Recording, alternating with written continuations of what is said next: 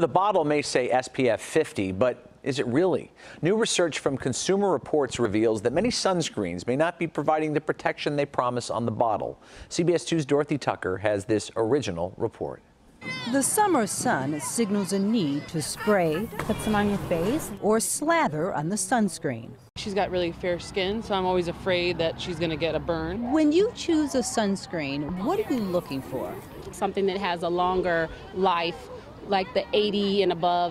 But are you getting what you pay for? We're concerned that some sunscreens may not provide the protection that they're promising on their label.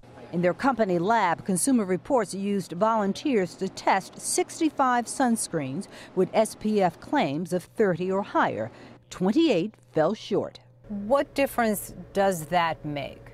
You run the risk that it may not protect you the way that you expect it to. The worst two, Banana Boat Kids Lotion, SPF 50, and CVS Kids Sun Lotion, SPF 50, both tested at just SPF 8. It's disconcerting because I'm putting it on my children thinking that I'm going to get the best sunscreen possible, affordable, and then it's not what it says it is. But among the lotions, Consumer Reports' top choice, La Roche-Posay, met its SPF of 60.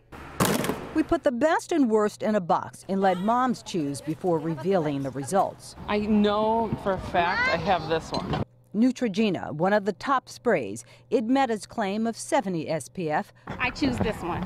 Banana Boat Sport Performance. It claims that it's 100 SPF, but it's tested 36 SPF. So that's lower than I would expect, way lower. So they're misleading.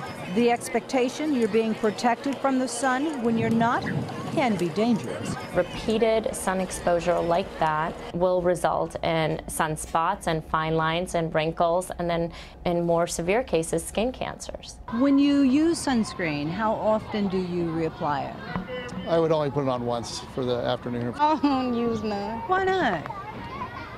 The melanin in my skin, good enough. We recommend sunscreen on all types of skin, whether it's fair skin, medium skin, or darker skin individuals. Dorothy Tucker, CBS 2 News. Dorothy, thank you. We reached out to the companies with the lowest sunscreen ratings. Both defend their products, calling them safe and effective. You can view the entire statements on our website, cbschicago.com. We also have a list of some of the best and worst sunscreens tested. The entire list is available in the July issue of Consumer Reports.